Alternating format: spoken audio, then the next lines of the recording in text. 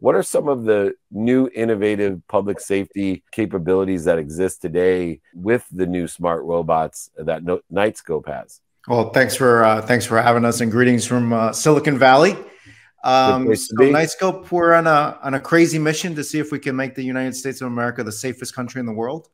So for the last nearly decade, we've been building a bunch of crazy technologies, four really difficult technologies combined into one: autonomous self-driving technology, robotics, AI, and electric vehicles. Each of those are really hard unto themselves. So we thought to make it a little bit harder, we combine them all into one autonomous security robot. We are now patrolling across the country from Hawaii to North Carolina. We've done probably 1.8 million hours of operation out in the field. And if you think, we work for Big Brother and the machines are coming to kill everyone and take everyone's job, that is not the case. Just go to knightscope.com/crime, and you can see all the awesome crime fighting wins that these machines have already delivered for a positive impact on society. The question of safety, part of that has to do with mediating threat.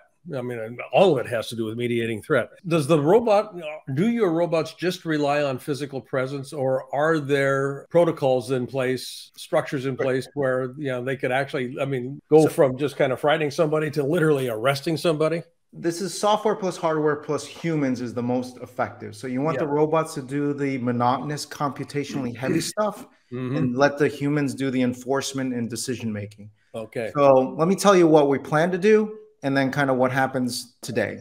So what we plan to do is criminals and terrorists can be anywhere. So Knightscope needs to be everywhere. So you'll see a massive portfolio of different products of all shapes and sizes, from something really tiny that's maybe incognito mode in a U.S. federal courthouse underneath a bench, to something patrolling a city and a highway and everything in between. And then we're going to make these machines be able to see, feel, hear, and smell, and do 100 times more than a human could ever do. And that gives the officers and guards eyes, ears, and voice on the ground in multiple locations at the same time. What happens today? Well, these machines generate over 90 terabytes of data a year. No human's going to be able to process that. So we put that in a usable format that the clients can use.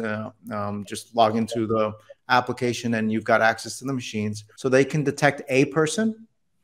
They can detect the person. They can run a thermal scan of the environment. They can read several hundred license plates a minute. They can treat your mobile device as if it's a license plate. So let's say you expelled a student last week, or you fired someone from your corporation, and you're worried that person's going to come back. Or actually, this happened, domestic abuse case, it turns into workplace violence. So you can put the BOLO or watch list profile pic of the person, all the mobile devices attached to that person, and the license plate. And then the machines are literally on the lookout with a perfect memory to alert the officers and guards to take action when needed. So if you're able to do that 24/7, 365, that gives you a whole other level of capability that we almost call superhuman capabilities at the officer's fingertips.